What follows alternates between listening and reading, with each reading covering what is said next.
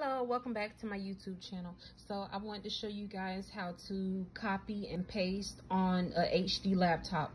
So what you want to do is you want to pull up the website that you want to copy, or any text from out of a what's an example, a poem or anything on the internet, Facebook or article or anything like that. So what you want to do is you want to click on it, copy it, and then you want to press CTRL, then the plus sign, and then C for copy. Then you want to paste it wherever you want to paste it. And then also how to paste that, you have to press the CTRL again, the plus sign, and then V for paste. So CTRL plus C for copy, and then CTRL plus V for paste.